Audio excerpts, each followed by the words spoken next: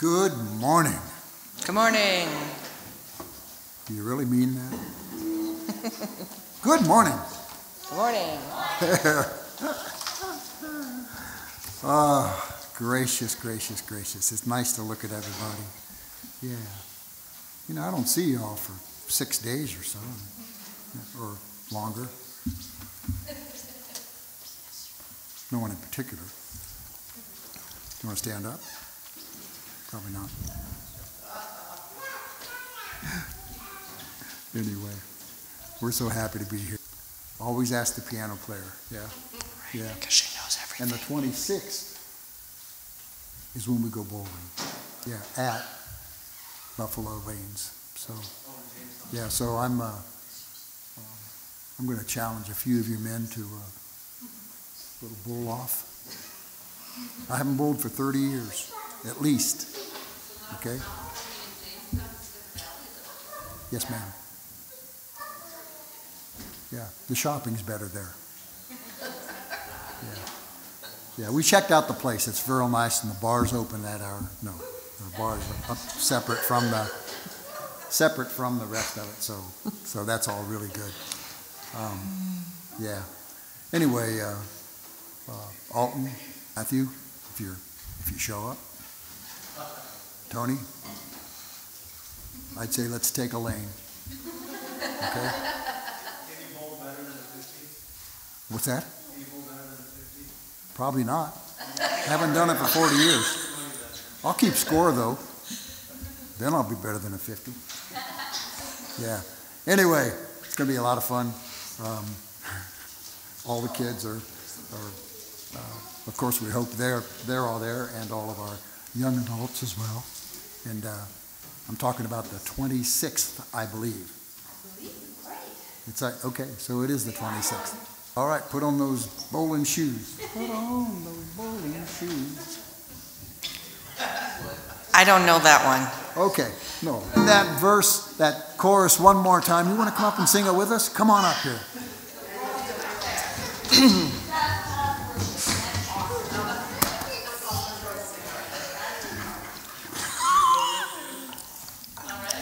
Oh, goodness gracious.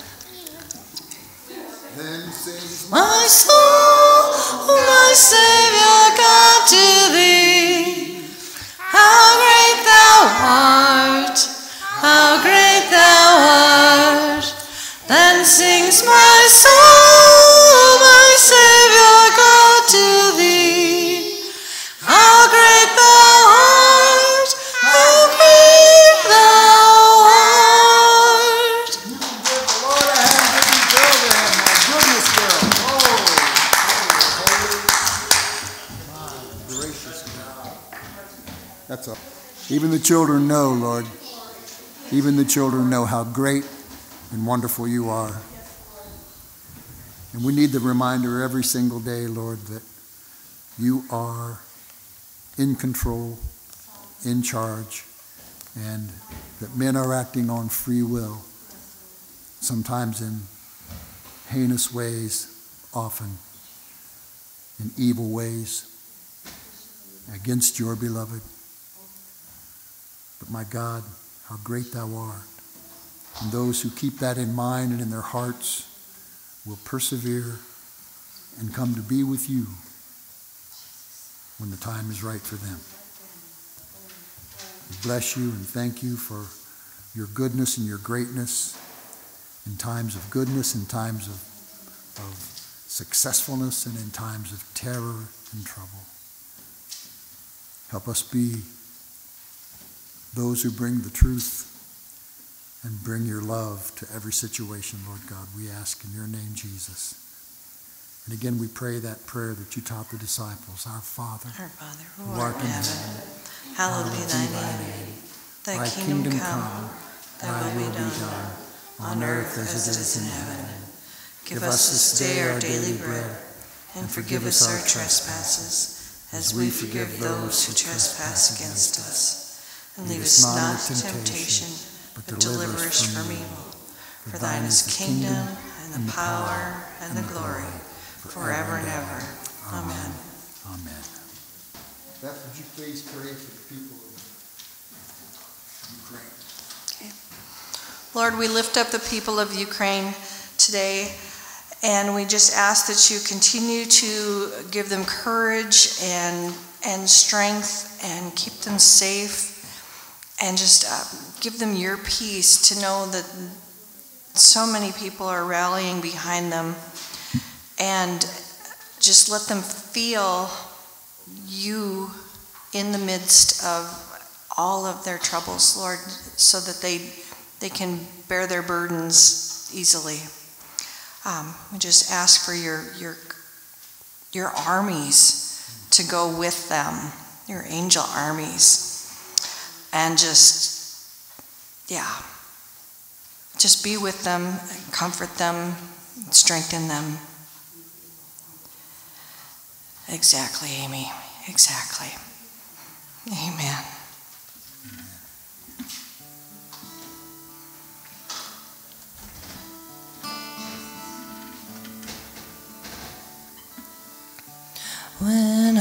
survey the wondrous cross on which the Prince of Glory died, my richest gain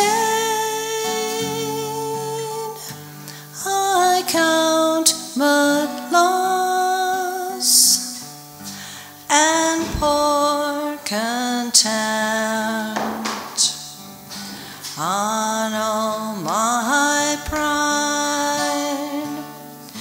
Forbid it, Lord, that I should boast, save in the death of Christ my God. All the vain things that charm me most, I sacrifice them to His blood. See from His head, His hands, His feet, sorrow and love flow mingled down. Did e'er such love and sorrow meet, or thorns compose so rich a crown? Were the whole realm of nature mine, that were an offering far too small. Love so amazing, so divine, demands my soul, demands my soul. Love demands my soul, my life, my all.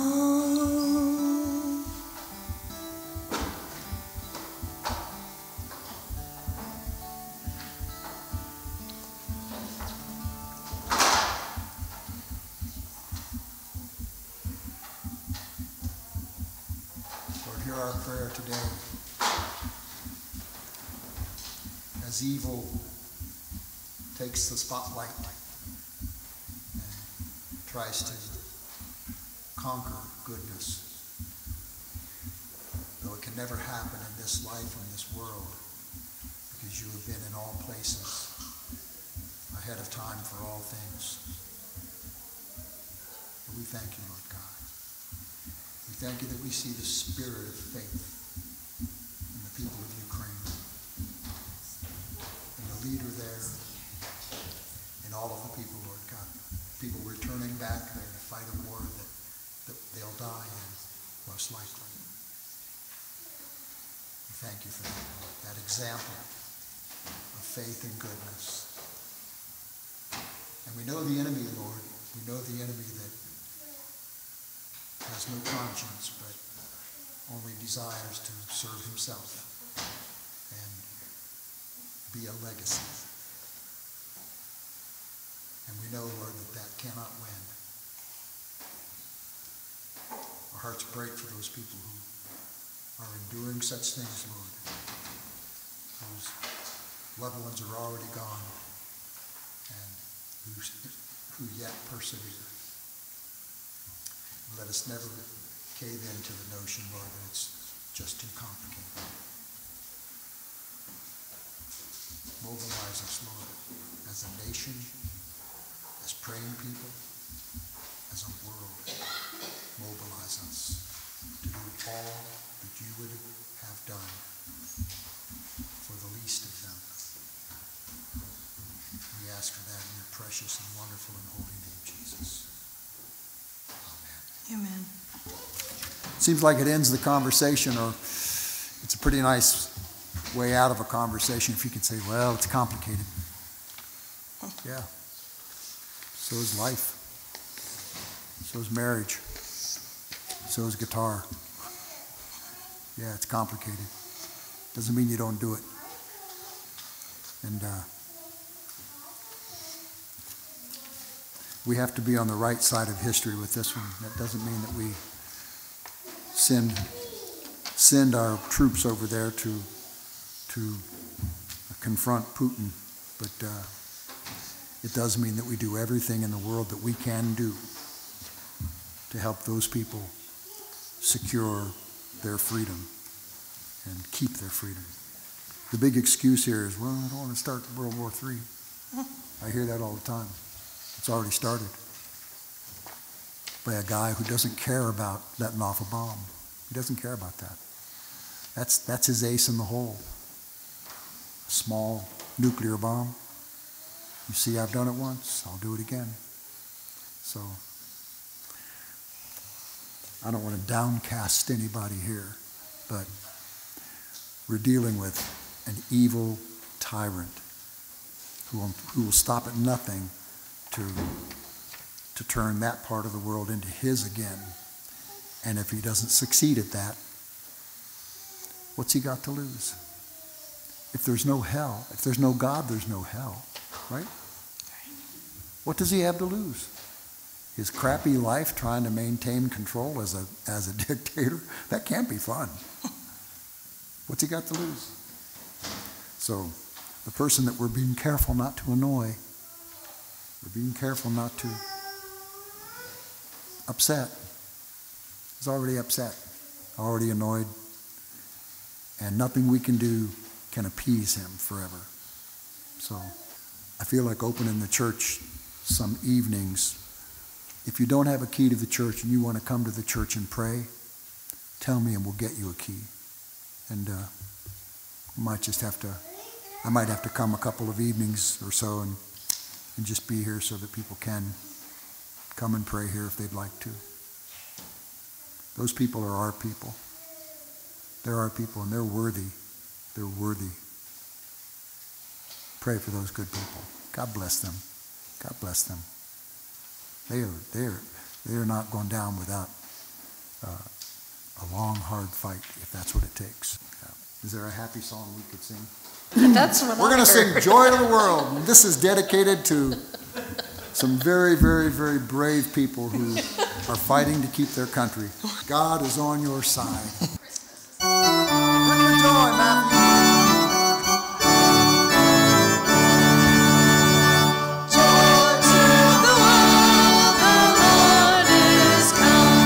La la la la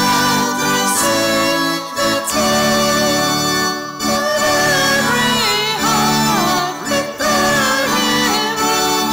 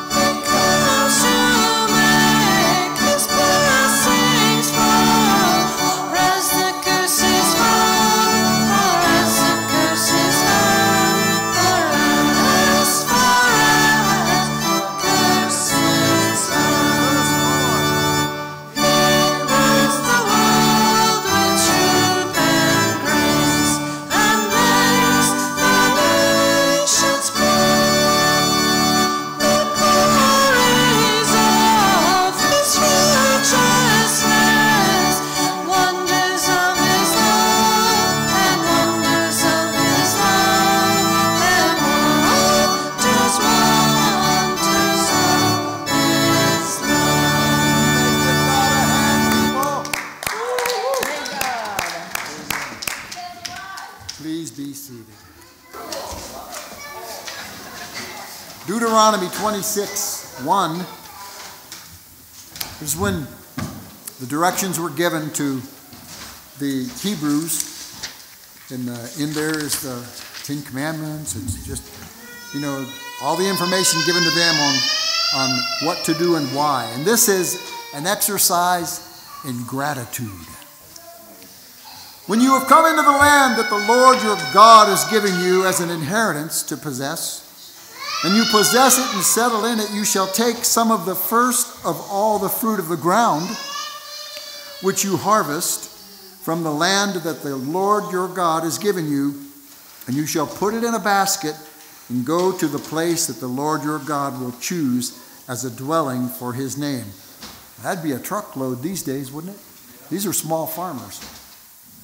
You shall go to the priest who is in the office at that time and say to him, today I declare to the Lord your God that I have come into the land that the Lord swore to our ancestors to give us.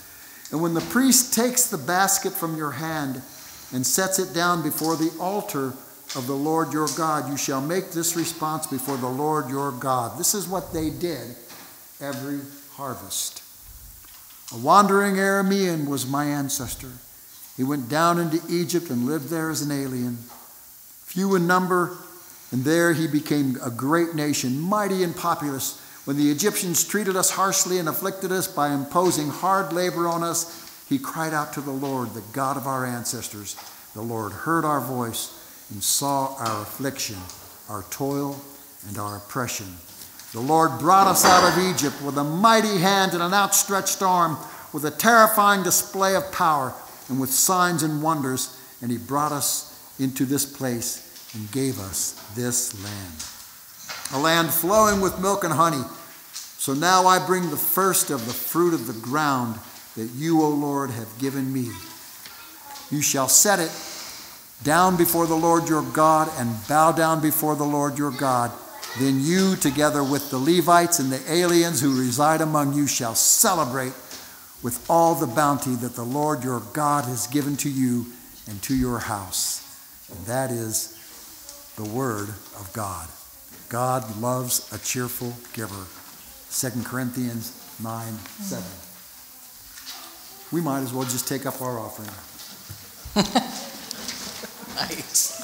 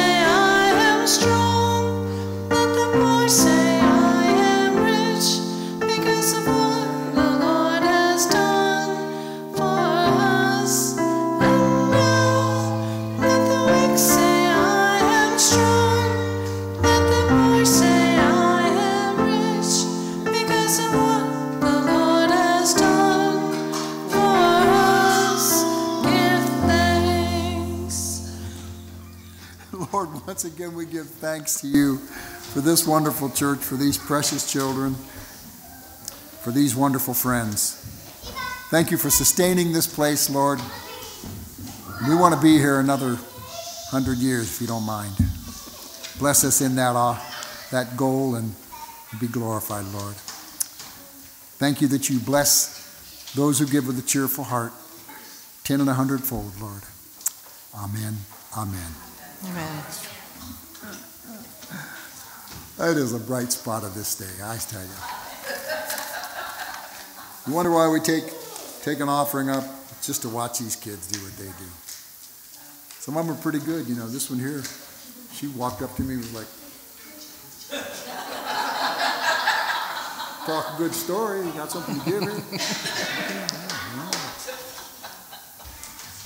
You who dwell in the shelter of the Most High, who abide in the shadow of the Almighty.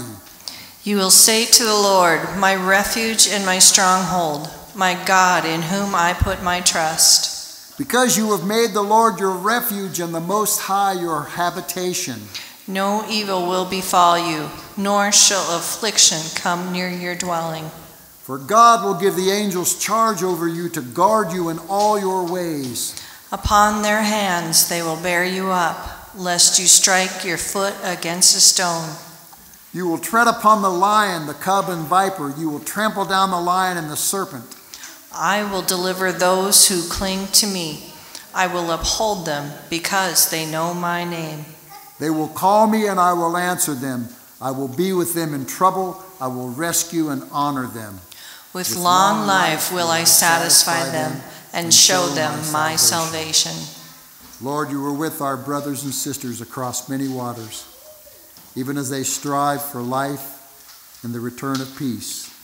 May they continue to live out this promise. Amen. Amen. The next reading is from Romans 10. Romans, which is a really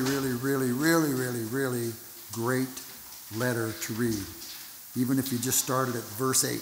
But it's a Paul's words to the Romans, to the Roman believers and unbelievers, and it's a wonderful, beautiful. The word is near you, on your lips and in your heart. That is the word of faith that we proclaim. God has shed abroad his grace, and as he promised in the Old Testament, he has come to be near us by the Holy Spirit. The word is near you, on your lips and in your heart. That is the word of faith that we proclaim. Because if you confess with your lips that Jesus is Lord and believe in your heart that God raised him from the dead, you will be saved. For one believes with the heart and so is justified, made right. And one confesses with the mouth and is also saved. The scripture says, no one who believes in him will be put to shame. For there is no distinction between Jew and Greek. The same Lord is Lord of all and is generous to all who call on him. For everyone who calls upon the name of the Lord shall be saved. The gospel reading is from Luke 4, 1 through 13. Hebrews 4:12 says, the word of God is alive and active, always pertinent. The Bible, it is the truth eternal given by eternal God to his creation. Isaiah said to accomplish his purposes, God's purposes. What is that purpose? That we would be saved for eternity and live our best life here and now. As we live out this life, we continue to discover or understand additional truth in the same passages, same truth through new eyes. As we grow in our empathy and our experiences, that's what happens. Jesus has just been baptized and the Holy Spirit has lit upon him as he rose from beneath the water. A dove rested upon him, and a voice was heard to say, this is my Son, the beloved. With him I am well pleased.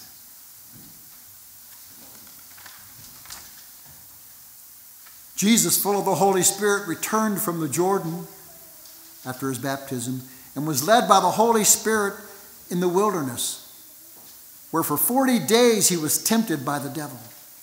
He ate nothing at all those days, and when they were over, he was famished. The devil said to him, if you are the Son of God, command this stone to become a loaf of bread. And Jesus answered him, it is written, one does not live by bread alone. Then the devil led him up and showed him in an instant all the kingdoms of the world, all the nations and their people. And the devil said to him, to you I will give their glory and all this authority, for it has been given over to me, and I give it to anyone I please. If you then will worship me, it will all be yours.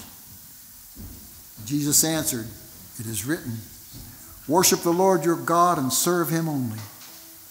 Then the devil took him to Jerusalem and placed him on the pinnacle of the temple, the highest spot, saying to him, if you are the Son of God, throw yourself down from here, for it is written, He will command his angels concerning you to protect you, and on their hands they will bear you up, so that you will not dash your foot against a stone.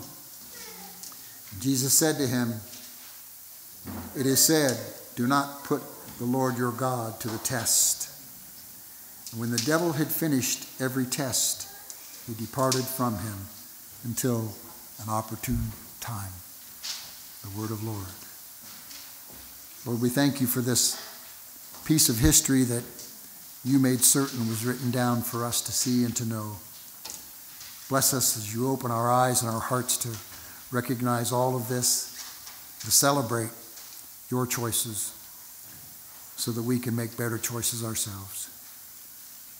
We thank you for these things, precious Jesus. Amen. Please be seated.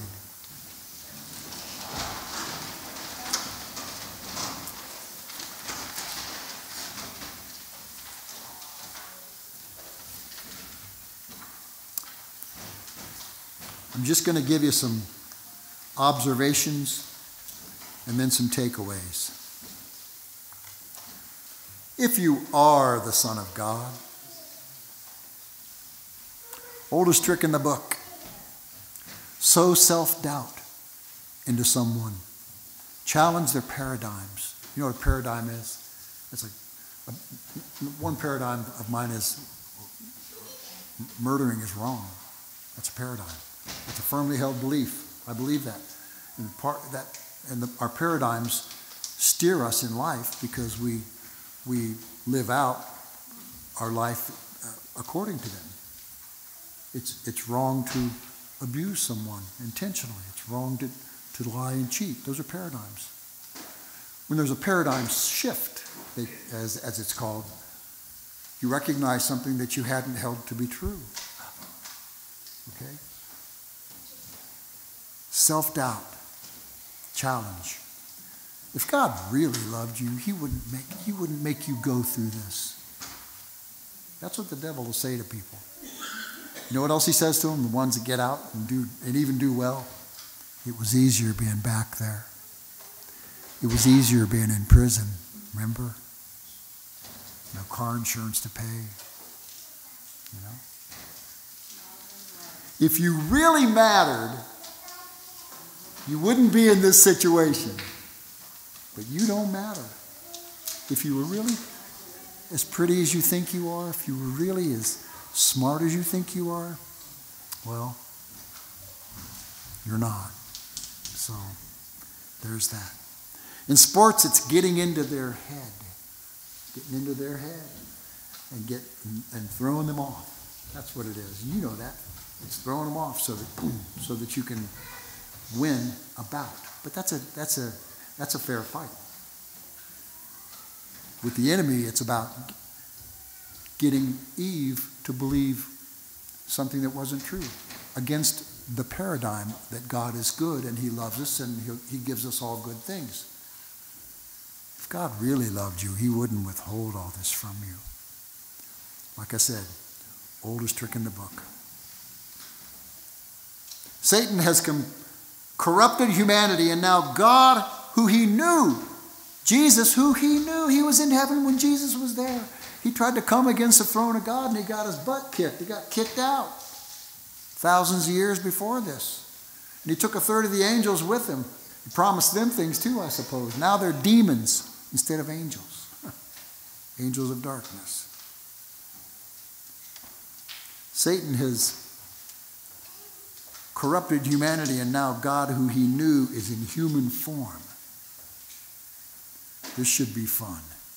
Maybe he thought that. It worked with Adam and Eve. Game on. Now the devil's had 4,000 years watching these humans covet each other's kibbles. And this one's 40 days hungry. So what's he say? I'll get him to do something selfish. Remember John 3:16? For God so loved the world. The world. Not for God so loved himself, that for God so loved the world. God is completely unselfish, and Jesus is 100% God, and he wouldn't do magic to serve himself. He couldn't be selfish and serve himself. Instead, he was subjugating the flesh. And Jesus quotes Deuteronomy 8:3, "One does not live by bread alone, but by sacrifice, integrity, and purity."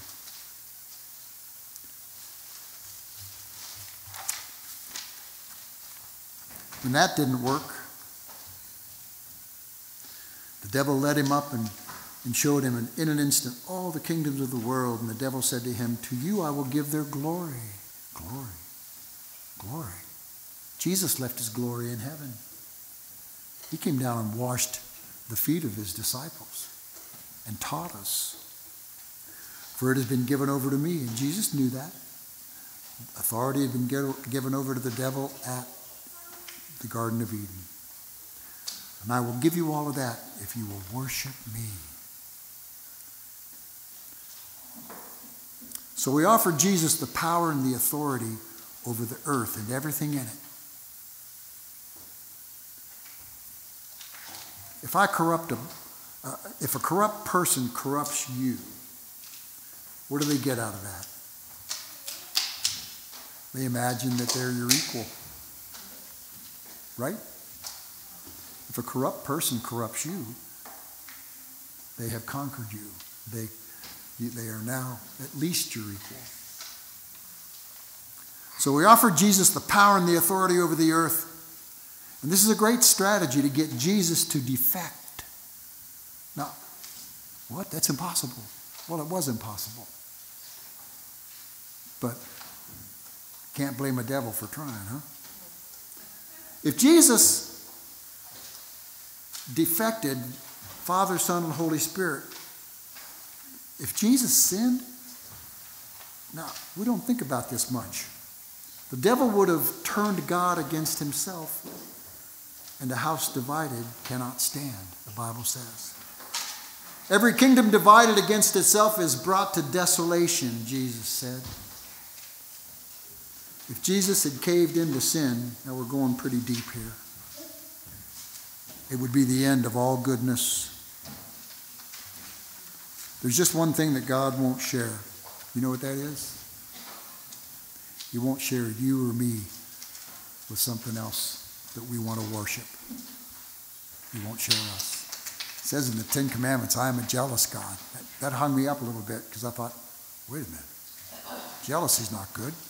Jealousy's bad. Well, he created me. He's allowed to be jealous. He owns me. He won't share me or you with any other God. It is written, "Worship the Lord your God and serve him only." The commandment reads, "Thou shalt have no other God before me, for I, the Lord your God, am a jealous God." In verse 3 verse 9 in the pericope, when that didn't work, the devil took Jesus in the spirit and placed him on the pinnacle of the temple, the holiest place. If you are the Son of God, if you really are the Son of God, and I've got my doubts about this because you just look like a human in the flesh. Jesus is probably rolling his eyes. Then just throw yourself down, because God will send his angels to help. And Jesus answered him, saying something that God said to me, the sternest words that God ever said to me, and that is, "Don't put me to the test." Jesus answered him, saying, "It is said, do not put the Lord your God to the test." Deuteronomy 6:16. And the devil then departed from him, only to return at an opportune time. 3 takeaways. God does nothing to serve himself. He's the most unself-serving entity anywhere. He does nothing to serve himself. He created all of us in an act of love. He gave us free will in an act of love. He came and rescued us from ourselves in an act of love. And he's not spitting anybody out. If on the deathbed, on a cross next to him, when a guy said, "Jesus, remember us when you come into your glory," Jesus said, "The day will not pass, but you will be with me in paradise." That's a foxhole confession. You're already on a cross dying. and that guy made it into heaven. God does nothing to serve himself. All-powerful, selfless, God the Father, God the Son, and God the Holy Spirit. Second, our enemy is the father of lies. He's the opposite of God. It's all for him, and he'll lie about everything.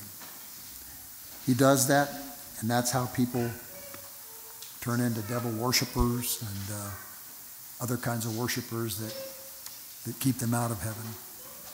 The devil is the author of lies. And the last takeaway, hatred, greed, dishonesty, self-pity, and apathy, these are all demonic. That's why the Bible says, purge your heart of these things. Purge your heart of these things. Oh, they're still going to come at you. Oh, it's still going to rain in season. It's still going to snow in North Dakota. But purge your heart of these things, because if you let them take root and fester, you will not find your peace in Christ. You'll be worshiping something more convenient.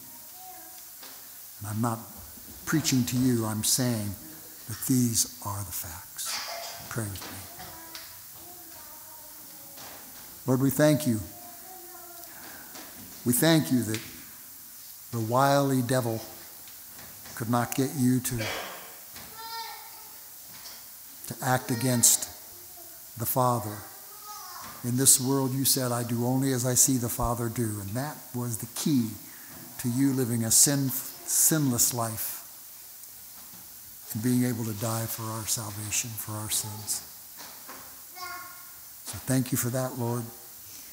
And thank you for those friends here who understand this scripture and understand this message and who are living their lives in a way that marches closer to you every single day, Lord God.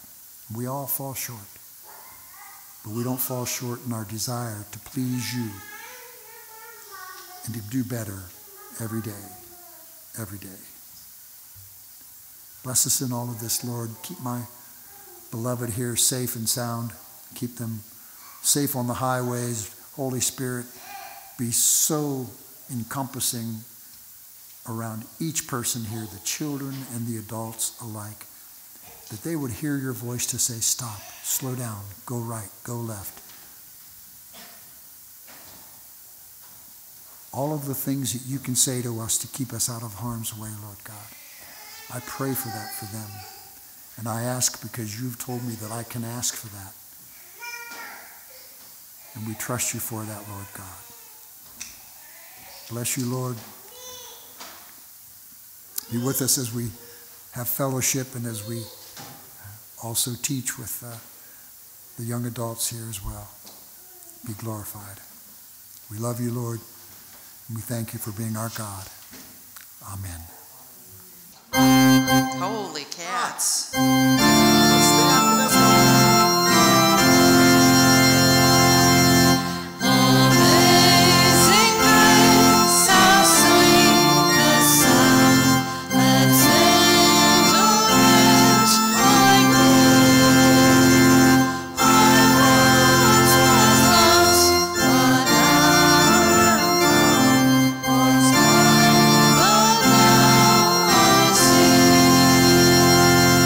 Twice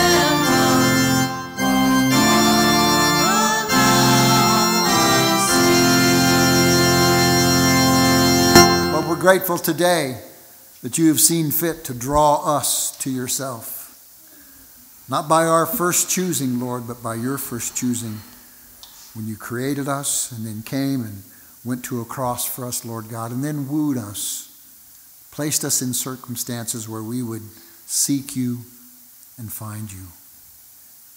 Thank you, Lord, for that.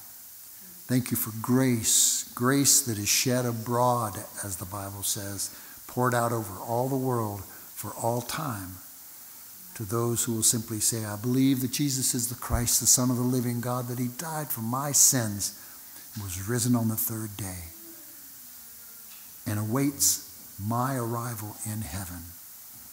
Hallelujah. Bless us in these things, precious Jesus.